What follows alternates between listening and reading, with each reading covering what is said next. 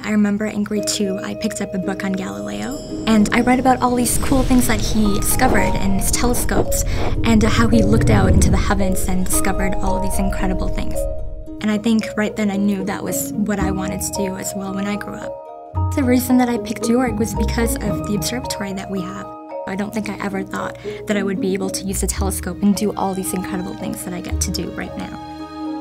When we get our 1-meter telescope at York, it's going to make York University the campus with the largest telescope on a university campus. I would love to be an astronaut someday. Being at York, there are so many like-minded people who have dreams of working at NASA, working for the Canadian Space Agency, and everyone is so supportive.